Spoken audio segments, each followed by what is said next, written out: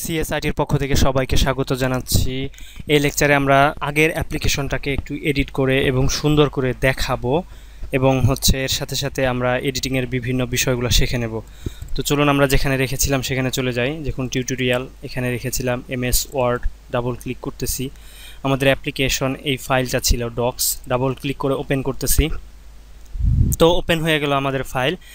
এখন এখানে কিছু বিষয় যেগুলো বলা দরকার। এটাকে আমরা বলেছিলাম প্রথম লেকচারে যে টাইটেল বার। তো টাইটেল বারের পরে যে বিভিন্ন বারগুলো আছে, দেখুন এখানে বিভিন্ন বারগুলো আছে। এই বারের নামকরণ বা এগুলোকে কি বলে এগুলো এখনই আমরা বলতেছি না, এর পরের লেকচারে আমরা বলবো এর নামকরণগুলো। এখন শুধু জাস্ট আমরা স্ক্রল বারটা দেখাবো। স্ক্রল বার এই যে দেখুন এই পাশে যে বারটা আছে, এটা টান দিলে, এটা মাউস দিয়ে ধরে এটার উপরে মাউসের কার্সরটা নিয়ে যদি আমি লেফট বাটন চেপে ধরে নিচের দিকে নেই তাহলে ফাইলটা নিচের দিকে যাবে এবং উপর দিকে নিলে উপরের দিকে যাবে। এটাকে বলে ভার্টিক্যাল স্ক্রল বার। আবার নিচেও একটা স্ক্রল বার থাকে। সেটা কখন থাকে? যখন পেজটা অনেক বড় হয়। যেমন আমি কন্ট্রোল চেপে ধরে যদি স্ক্রল হুইলটা ঘুরাই, দেখুন ফাইলটা আমার কত বড় হয়ে যাচ্ছে। একটা পেজের মধ্যে ধরতেছে না। তখন দেখুন যখন একটা পেজের মধ্যে ধরবে না তখন এই যে নিচে একটা বার চলে আসবে। এই বারটাকে আমি ডানে বামে নিয়ে, মাউস দিয়ে ধরে ডানে বামে নিয়ে আমি আমার ফাইলটাকে রিড করতে পারি। ঠিক একইভাবে এই যে পাশের ফাইলটাকে উপর নিচে করে আমি এটাকে ফাইলটাকে দেখতে পারি। তো এখানে শুধু এভাবে যে ধরেই নিতে হবে তা না। এই যে এখানে অ্যারো চিহ্নটা যে আছে, এই অ্যারো চিহ্নের উপরে যদি ক্লিক করি তাহলে এক লাইন করে আমার উপরে নিচে যাবে। আবার চাপ দিয়ে ধরে রাখলে এটা কন্টিনিউয়াসলি যেতে থাকবে। ঠিক একইভাবে এই যে নিচের যে বারটা আছে এটাও এইভাবে নাড়াচাড়া করা যাবে। তো আমরা কন্ট্রোল চেপে ধরে স্ক্রল হুইল দিয়ে আমি ফাইলটাকে পরিমাপ মতো করে নিচ্ছি, 100% করে নিচ্ছি, অথবা এখানে প্লাস চেপে 100% করে নিচ্ছি। যেটা আমরা বলেছিলাম যে এই যে এখানে স্পেস কেন এত বেশি হবে, এত বেশি তো স্পেস হওয়ার কথা না। স্পেসটাকে কেন কমাবো বা কিভাবে কমাবো? এটা যেহেতু প্যারাগ্রাফ আকারে আছে, যেহেতু আমরা ইন্টার প্রেস করেছিলাম, লক্ষ্য করবেন এখানে এটা লেখার পরে আমরা একটা ইন্টার প্রেস করেছিলাম, কাজেই প্রত্যেকটাই একটা প্যারাগ্রাফ হিসেবে আছে। আমরা চাচ্ছি এই টোটালটাকে একটা প্যারাগ্রাফ দিতে। তো সেই ক্ষেত্রে আমাদের এটা কিভাবে করতে হবে? দেখুন এইখানে মাউসের কার্সরটা নিয়ে, তো আরেকটা বিষয় আপনাদের যে অ্যারো কিটা আছে, কিবোর্ডের মধ্যে দেখবেন 4টা কি, যে ABCD এরকম এইখানে, এবং যে সংখ্যাগুলো আছে এটার পাশে অ্যারো কি আছে 4টা। এই অ্যারো কি দিয়েও আপনি এই কার্সরটা এদিক সেদিক নিতে পারেন। কার্সরটাকে একদিকে নিয়ে যাচ্ছি, ডান দিকে নিয়ে যাচ্ছি। ডান দিকের অ্যারো কিটা যদি আপনি প্রেস করেন তো তাহলে কার্সরটা ডান দিকে চলে যাবে। আবার যদি আপনি বাম দিকের অ্যারো কিটা প্রেস করেন তো কার্সরটা বাম দিকে চলে যাবে। আবার যদি নিচের দিকে প্রেস করেন, মানে নিচে যে অ্যারো কিটা আছে এটা প্রেস করলে উপর নিচের দিকে যাবে এবং উপরেরটা প্রেস করলে উপরের দিকে যাবে। এভাবে আপনি কার্সরটাকে আপনি নাড়াচাড়া করতে পারেন। এখন আপনি ট্যুর, এই যে প্রথমে এখানে মাউসের কার্সরটা নিয়ে যাচ্ছি, নিয়ে আমি ব্যাক স্পেস চাপতেছি। ব্যাক স্পেস চাপার ফলে কি হলো দেখুন, এখানে আমার এটা এক লাইনে চলে আসলো। তো এটাকে কিভাবে আমি পরের লাইনে নেব সেটা একটা বিষয়। এটা করার জন্য আপনাকে যেতে হবে পেজ লেআউটে। দেখুন পেজ লেআউটে যাবেন, যাওয়ার পরে আপনি এখানে ব্রেক একটা অপশন পাবেন, ব্রেক। এই ব্রেকের মধ্যে গিয়ে এখানে ক্লিক করবেন। ক্লিক করে দেখুন টেক্সট র্যাপিং, এখানে ক্লিক করবেন। টেক্সট র্যাপিং ক্লিক করলে এটা নিচে চলে আসবে। এবার দেখুন আমার এখানে যে স্পেসটা ছিল এই স্পেসটা কিন্তু দূর হয়ে গিয়েছে, এখন স্পেসটা নাই। ঠিক একইভাবে আমি হেডমাস্টারের পূর্বে কার্সরটা নিয়ে আমি এইভাবে ব্যাক স্পেস দিয়ে কেটে দেব, তখন আমার টুর সাথে লেগে যাবে। এখন আমি ব্রেকস এখানে যাব, গিয়ে টেক্সট র্যাপিং এইটা ক্লিক করব। দেখুন আমার সুন্দর সুন্দর লেগে যাচ্ছে। আবার আমি ঠিক একইভাবে এটাকে করতেছি, ব্রেকসে যাচ্ছি, টেক্সট র্যাপিং যাচ্ছি, ঠিক এটাকেও আমি ওইভাবে করে নিচ্ছি, ব্রেকস টেক্সট র্যাপিং। তো হয়ে গেল আমার সুন্দর একটা। দেখুন এখন এই টোটালটা আমার একটা প্যারাগ্রাফ হিসেবে কাউন্ট করতেছে। তো যেটা আমরা বলেছিলাম যে যখন আপনি প্যারাগ্রাফের পাশে মাউসের কার্সরটা নিয়ে যখন এভাবে অ্যারো চিহ্ন আসবে ডাবল ক্লিক করবেন তখন আপনার টোটাল প্যারাগ্রাফটা সিলেক্ট হবে। কিন্তু যখন একবার ক্লিক করবেন একটা লাইন সিলেক্ট হবে, একবার ক্লিক করলে একটা লাইন সিলেক্ট হবে। এইভাবে আপনি প্রথম পার্টটা আপনি সাজাইতে পারেন খুব সহজে। এখন এই যে টুটা কেন ভুল হইলো আমরা একটু দেখি। এটা হচ্ছে টুটা ছোট হাতের হওয়ার কথা ছিল, কারণ এখানে আসলে ফুল স্টপ দেওয়ার উচিত। আমরা একটা ফুল স্টপ দিলাম, তখন হচ্ছে এটা যেহেতু একটা লাইনের কাজ করতেছে এই জন্য এইভাবে হয়েছে।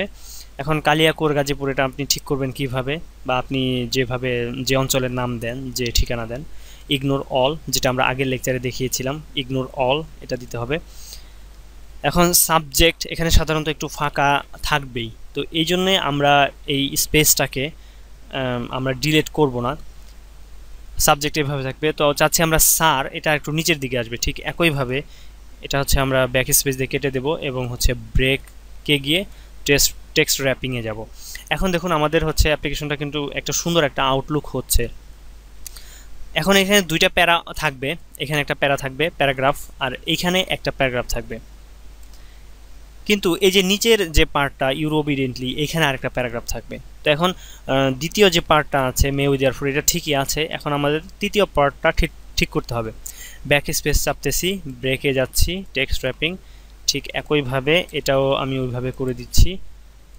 তো হয়ে গেল, দেখুন আমার হচ্ছে মোটামুটি একটা সুন্দর অ্যাপ্লিকেশন হয়ে গিয়েছে। এখন যে কাজটা করতে হবে সেটা, আমার এই যে অ্যাপ্লিকেশনটা এটা দেখতে কিন্তু মানে ফন্টটা মানে লেখার স্টাইলটা কেমন যেন হচ্ছে ভালো লাগতেছে না, সুন্দর লাগতেছে না। আবার দেখুন এই যেখানে একটা নীল একটা এসেছে, কেন আসলো আমরা একটু দেখি। তো যেভাবে আপনি দেখবেন এটার উপরে মাউসের কার্যটা নিয়ে আপনি রাইট ক্লিক করবেন, অপশন আসবে, এই কমাটা সিলেক্ট করে দেবেন। তার মানে কমার পরে আসলে ফাঁকা রাখা উচিত ছিল না। উইটা কেন আসলো দেখি আমরা, উইটা ছোট হাতের এসেছে। এটা হচ্ছে থাকবেই আপনার, কারণ হচ্ছে এটা যেহেতু আমরা লাইন ব্রেক করেছি, যেটা আমরা করেছি এটা লাইনটাকে ব্রেক করেছি, এই জন্য হচ্ছে এরকম হয়েছে। যখন লাইনটাকে ব্রেক করা হবে, কারণ হচ্ছে ফুল স্টপ না দেওয়া পর্যন্ত আমার এটাকে গ্রামাটিক্যালি এরর দেখাবে। অ্যাপ্লিকেশনটাকে আরেকভাবে লিখে এই লাইন ব্রেক না করেও এইভাবে লেখা যায়, তো সেই পদ্ধতি আমরা হচ্ছে পরে হয়তো বা কোনো লেকচারে দেখাবো। এখন এটা এইভাবেই থাকবে, আমাদের কোনো সমস্যা হবে না।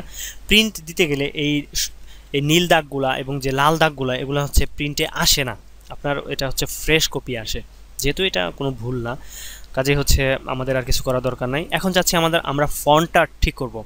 ফন্টটা ঠিক করব কোথায় গিয়ে, দেখুন আমি হোমে গিয়ে এই যে এখানে আমার হচ্ছে ক্যালিব্রি ফন্ট আছে, এটাকে চেঞ্জ করতে হবে। তো যে ফন্টটা সচরাচর ব্যবহার করা হয় ইংরেজির ক্ষেত্রে বা স্ট্যান্ডার্ড যে ফন্ট, সেটা হচ্ছে টাইম নিউ রোমান্স। তো এখন ফন্টটা চেঞ্জ করার জন্য আমাকে এই সমস্ত হচ্ছে টেক্সটগুলা এই পুরা সম্পূর্ণ অ্যাপ্লিকেশনটা সিলেক্ট করতে হবে। তো সিলেক্ট আপনি মাউস দিয়ে করতে পারেন, দেখুন মাউসের কার্যটা ডকুমেন্টের শেষ প্রান্তে নিয়ে মাউসের লেফট বাটন চেপে ধরে আপনি উপর দিকে হচ্ছে নিয়ে যাবেন, এখানে নিয়ে শেষ দেবেন, তো আপনার এটা সিলেক্ট হয়ে যাবে বা মার্ক হয়ে যাবে। তো আরেকভাবে মার্ক করা যায়, মাউস দিয়ে এখানে বাইরে ফাঁকা জায়গায় ক্লিক করলে এটা আনমার্ক হয়ে যাবে। আপনি যদি কন্ট্রোল চেপে ধরে এ চাপেন তাহলে আপনার এটা মার্ক হয়ে যাবে।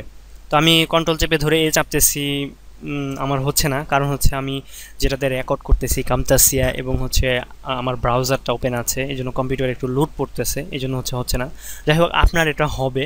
তো আমি এইভাবেই হচ্ছে ম্যানুয়ালি করতেছি, এটাকে সিলেক্ট করার পরে এখন এখানে আপনি ক্লিক করবেন, ক্লিক করে লিখবেন TIM, টাইম লেখার সাথে সাথে টাইমস নিউ রোমান চলে এসেছে। আসার পরে এখন আপনি ইন্টার প্রেস করবেন। আমি ইন্টার প্রেস করার সাথে সাথে আমার ডকুমেন্টটা কত সুন্দর হয়ে গেল, অনেক সুন্দর হয়ে গেছে, মোটামুটি একটা সুন্দর একটা আউটলুক চলে এসেছে। আপনি আরেকভাবে করতে পারেন, টাইম নিউ রোমান্স না লিখে এখানে আপনি এইভাবে এখানে এই যে অ্যারো চিহ্নের উপরে আপনি হচ্ছে মাউস দিয়ে ক্লিক করবেন, ক্লিক করে এই যে দেখুন টাইম নিউ রোমান্স, অথবা এখান থেকে আপনি যে কোনো ফন্ট সিলেক্ট করতে পারেন। তো যখন এই ফাইলটা আপনার সিলেক্ট করা থাকবে তখন কিন্তু হচ্ছে আপনার এটার উপরে ক্লিক করার সাথে সাথে ওই ফন্টটা চেঞ্জ হয়ে যাবে। তো আপনি ইচ্ছা করলে এটা চেঞ্জ করে দেখতে পারেন। সাবজেক্টটা আমরা বোল্ড করে দিয়েছি, তো চাচ্ছি এটাকে আমি আরেকটু বড় করব। তো এটা 16 ফন্টে আছে, সবই 16 ফন্টে আছে, দেখুন এখানে ফন্টটা দেখাচ্ছে। তো প্রথমে এটাকে আমার সিলেক্ট করতে হবে এভাবে, অথবা আমি জানি যে একটা লাইন সিলেক্ট করতে হলে লাইনের পাশে মাউসের কার্সরটা নিয়ে জাস্ট মাউস দিয়ে একটা ক্লিক করলেই হচ্ছে আমার পুরো লাইনটা সিলেক্ট হয়ে যাবে। এ আছে, দেখুন এখানে এ আছে, একটা হচ্ছে ছোট, একটা হচ্ছে বড়। আমি যদি এই বড় এর মধ্যে ক্লিক করি তো এটা আমার বড় হতে থাকবে, আবার যদি ছোটটার মধ্যে ক্লিক করি তাহলে ছোট হতে থাকবে, দেখুন।